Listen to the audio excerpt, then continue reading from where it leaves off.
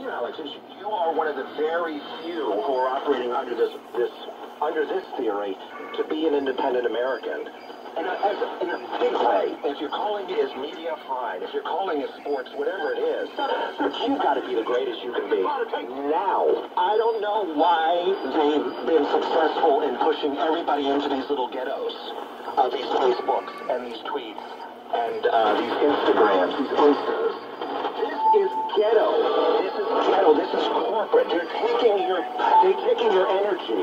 They're taking your energy, and you're getting nothing in return. Nothing. They're dumbing the language down.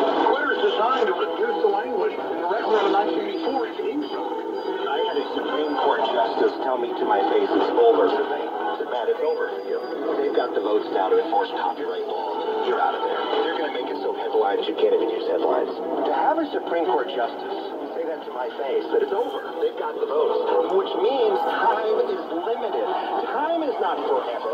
How many more moons and sunrises will you see in your life rise and fall? There's not that many. It's a small amount.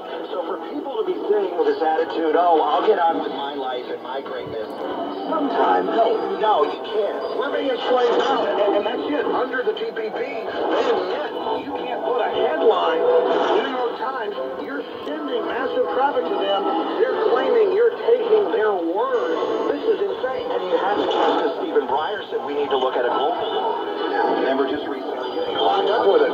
So they're getting ready for these decisions to come. You thought Obamacare was shocking. You thought some of these other decisions were shocking. Wait until these copyright laws work their way up. And the Supreme Court decides you cannot have a website with news headlines linking across the board.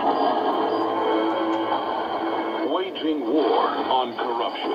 It's Alex Jones coming to you live from the front lines of the info war.